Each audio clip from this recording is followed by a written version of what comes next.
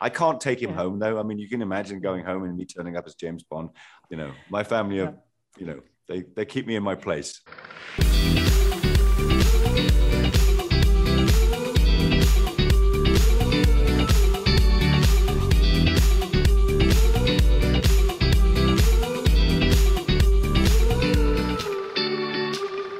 Today is my 17th wedding anniversary, and besides my husband, there is nobody I'd rather spend the day with than you. You're so nice. I hope you're spending some time with your husband.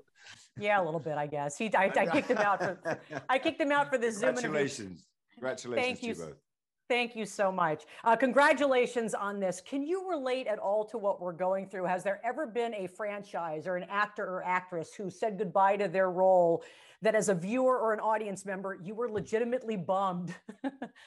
I don't know. I mean, that's I think thank you. I think, I mean, it's like I think there's a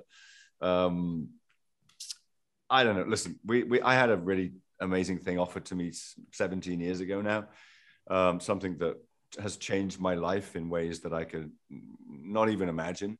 But also, you know, an acting job, and I'm an actor, and I always sort of wanted to put something of my own into this, but also to tell a story and to try and lift as much. I don't know. I think he's a, you know, I always thought him as a very complicated, emotional human being.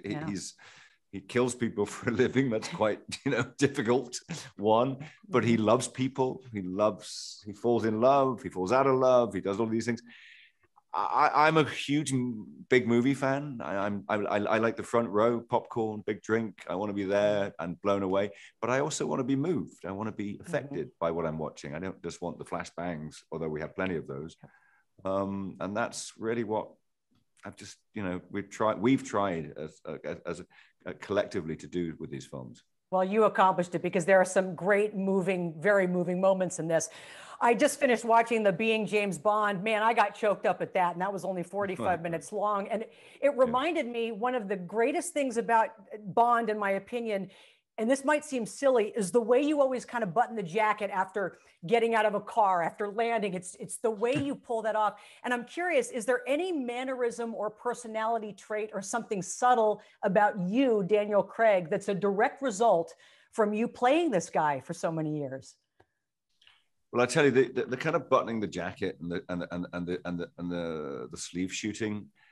My grandfather was a master tailor, so when I grew up, there was a lot of good tailoring in the house. He dressed beautifully and had cufflinks and tie pins, and just I used to play with his. He had a box with all the kind of cufflinks and things in. I used to play with those, and I get a lot of those mannerisms from him. I felt that's. And I've been incredibly fortunate to wear some beautifully tailored suits and they need a little fiddle occasionally. They got to be straightened. They got to be, you know, and it felt the right thing to do. The other way around, has he affected me? I don't know. I can't take him home though. I mean, you can imagine going home and me turning up as James Bond. I wouldn't get, you know, my family are, you know, they keep me in my place. Yeah, I'll bet. I know they just wrapped me. Who gave you the best parting gift? That's all the time we have, Tara. I'm so sorry. Barbara and Michael gave me a beautiful watch. So I was very, very touched by that. Congratulations again. Everything. 17 wonderful years. Take care. Thank you. 17 blissful years. And it's a pleasure to see you again, even though I'm still bummed this isn't in person. I know. It's always great to see you in person. We've got history now, and I'm glad to share this one with you. Well, I am too, and congratulations on this. My biggest question after seeing this film, as it relates to your character, is when do you think the last time he got a hug was? Oh, a hug? Yeah, no, very, very, very, very early on in his life. Yeah, he's had quite a difficult life, but you know, there's something unique about him, about how I don't know if the sensitivity might be there in certain scenes, but he's also able to remove himself from compassion and a moral compass in order to take down Bond and the world at large. I have to ask you, one of the creepiest things I thought about your villain, it wasn't the way he looked. It wasn't necessarily what he wore, although he could use a little Freddie Mercury color in his wardrobe, apparently. It was the cadence, your cadence, the way and the pacing of the speech. Was that all you? Yes, you know, I think there's a lot of subtlety there, a lot of nuance. But if you look at him on screen, you'll see some movement back and forth. I just wanted everything to be just a little unusual, a little peculiar, a little unsettling, a little unpredictable. Those are all the things I always want to see when I see someone surprise me in a film. And I think we have those moments with Daniel. It's subtle, but I enjoy it. I think it works. I think it works for Daniel and for the film, and a real great way to send him off. This is definitely a great swan song for Mr. Craig. And when you meet him, when you see his level of commitment to the film, you just want to be a part of elevating that in any way you can. So I hope it was a valuable contribution. Well, I know he loved working with you too. You know, it's interesting. You guys had to sit on Secrets for an extra 18 months, basically. And I've been asking people, what did you get Daniel? What was your parting gift? And some people can't remember because it was so long ago. But do you recall that final day shooting with him? And did you get him anything, like a goodbye parting gift? Is that something you did? Yeah, something just between him and I, though, something personal, and it'd be too much of an inside joke. But yeah, we get along extremely well. Especially, you know, beginning this press tour as well, really being able to talk about moments and work in the future. He's someone now I can lean on as a veteran. I mean, honestly, it's not that much of a gap between us in age, but he still has this quality where he can offer quite a bit of wisdom, and we've both been in positions where we've had to be leaders on set. So to watch someone do it so elegantly with such calm, care, love, dedication is, it's something that I'll still keep in my back pocket. And if I ever get privileged to work with him again, I'd be a lucky guy. Maybe Knives Out 3. You never know. You never know. You never know. Yeah. I know they just wrapped me, but quickly, I'm always curious, who in your opinion is the best villain you've ever seen on screen? Because to me, a villain has to stay with you afterwards. Who's that for you? I love Javier in Skyfall, but for me, watching him in No Country for Old Men was chilling. Yeah. I'm with you. Can't compete. I need him in a rom-com so I can get past yeah, is it about time? Yeah, people are going to start saying that about me too, I think. No, you to me will still always be Freddie Mercury, but that's just me because I feel like we shared that in person. Hey, congrats so much, Rami. It's great to see you. Great to see you, Tara, always. Hi, Lashana. I'm Tara Hitchcock. I had the pleasure of interviewing you for Captain Marvel. So congratulations on everything that's happened since I saw you last. Thank you. Thank you so much. I appreciate that. You know, it's interesting in the trailer, you hear James Bond talk about your character and say she's a disarming young woman. What is the adjective that your friends would use to describe you? Oh, good question. Lately I've been told that I'm an octopus because I gesticulate a lot all the time. But outside of physicalities, I'd say that sparky. I'm always ready to see what we're going to do next and how we can, you know, capitalize on moments and how we can make each other feel good. And I just want every moment to be as sparky as possible, so we're not wasting time, which I think is quite suitable for this film, actually. I totally agree with you. You know, speaking of how your friends would describe you, when we spoke last time, I asked you who your real life BFF was, and you said a gal named Adama Anwar. So my question is, I'm assuming she's still your good friend, but my question is, you guys not only had to sit on Secrets, you had to sit on Secrets for an extra 18 months. Tell me at least your BFF knows exactly what's happening in this film. You know what? Not exactly. It's to the point where I say some things, but I still hold some things back just so they can have the true cinema experience, because I don't want to ruin things. And a lot of friends will do just tell me, I'm going to forget it by the time it comes out. It'll be fine. I'll be in the zone. But I don't want that for them. I don't want them to always have that preempted moment where they're like, oh, I remember this from 2 years ago when he told me. I want them to be just as shocked as I would if I was watching them in the cinema.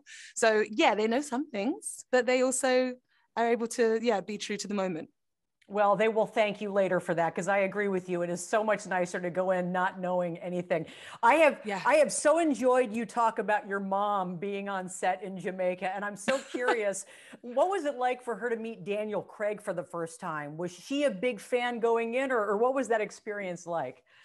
Oh, it was, you know, it was interesting because on set, she was right next to Daniel, but also sitting on the other side of the room, but also trying to be discreet, but also not being discreet at all.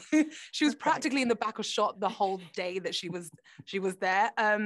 So the first real time she met him was actually this week at the premiere. And she just like hit him and was like, Daniel! And he was like, wow, that's definitely Lashana's mom, because she's as sparky as Lashana. If we look closely, will we see your mom's arm in any of the Jamaica shots? I want to say yes. They may have cut nicely around it, but there are some rushes somewhere, some dailies in the cutting room floor where I'm sure you could just see her trying to stay in shot and you look good, which isn't hard for her to do. I know they're about to wrap me. When it comes to James Bond, your character is such on par with him. She's such an equal to him in many ways. Is there something that you are so much better at Daniel Craig at doing in real life, where you're not on par? He can't even hold a candle to you in this particular aspect. Oh, I feel like I want to say something really good that he's going to be like, oh, I wish I was here to defend myself. Well, the other day we were asked by someone if who could be the actual best real life secret agent, and he immediately was like, Lashana. So I think, like, because I'm good at keeping secrets, I'm good at staying cool, I'm good at some things I think that could be a little secret agent-y. So I'll take his answer and make it mine. So there you go. I had the pleasure of chatting with you in Mexico City for Spectre, and I know, probably like us, you thought that was Daniel's last film as Bond. So how did you find out? How did you get a phone call? Where were you when you found out, no, he's coming back, and so are you? Yeah, I remember where I was. I was in New York when they called me back. And it was very funny. Like, so Barbara called me, Barbara Broccoli, and she said, you know, Daniel is coming back this time, but it's a secret, and we want you back. So would you like to be part of the adventure? And I said, of course, yes. Yeah. But it was very funny because I was in the street in the street in New York, and there was a paparazzi chasing Meg Ryan. Oh behind me. I was on the phone, and they didn't like. They just like went, you know, in front of me. Like they didn't. I mean, they recognized me or whatever, and they were like chase. And I was like, it was very funny. They missed the biggest scoop of all. They literally missed the biggest scoop of all. I was on the phone. Really? I'm in the next one? Yeah, and they were like, that was funny. That was a funny moment. Oh my gosh, that's a great story. You know, what is the key? You know, your relationship with Bond has lasted longer than any other Bond woman in the franchise. Yes. What's the key to keeping his interest for more than just one film? It's because I think that James Bond has changed. Now he has become like a feminist, right? And that's thanks to Daniel, because it's really something that he, you know, it was also his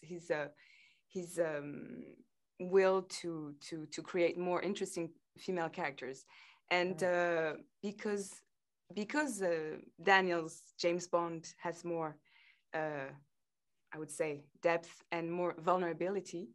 He now, you know, he opened his heart. And he falls in love with Madeleine, and then the relationship the relationship with women, you know, are more like mature. He's matured, is what he's more done. Mature and more real, right.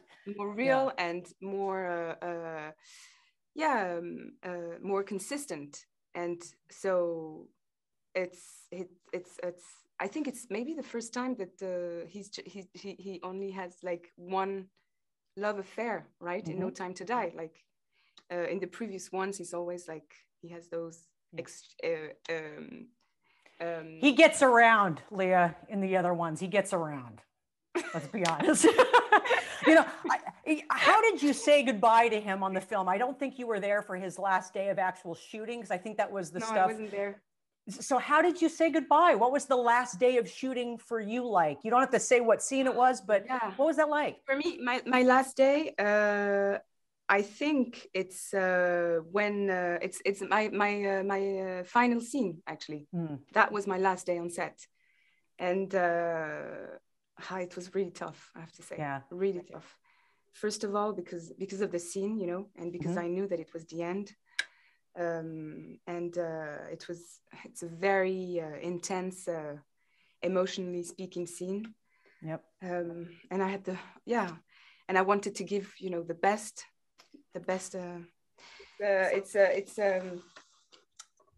It's been such an incredible experience, and on not only because it was amazing to be on a set like James Bond, but also because it was an amazing human experience. Billy, I had the pleasure of talking to you for Game Night, one of my favorite movies. So it's good to see you. Yeah, it's a game night reunion. Wright and I, yeah. There we go. And Jeffrey, you are like a warm blanket to me. When I see you pop up in any film, I just feel like this loyal blanket has engulfed me. Congratulations. I feel the same way about him. He is a warm blanket. He can spoon. This guy knows how to spoon. Well, it kind of leads to my first question then. Is that the key to a lasting friendship with Bond that lasts more than one film? The Spooning with Bond, warm spooning Bond. Could what be. Is the key, though? What's the key to that friendship? Well,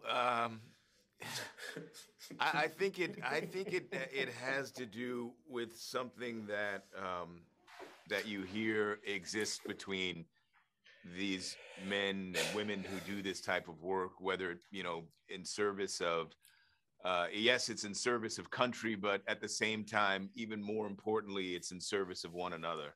And there's a sense of kinship and brotherhood and mutual respect that's born not because of who they represent, but of who they are. And I think that's what we've tried to focus on is what these men mean to one another, and roll with it from there.